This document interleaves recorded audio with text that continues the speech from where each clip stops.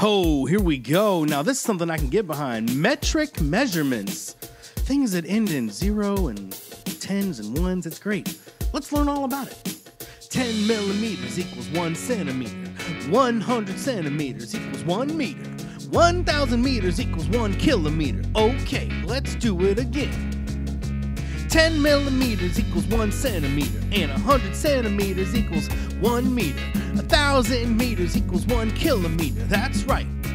One more time, maybe more.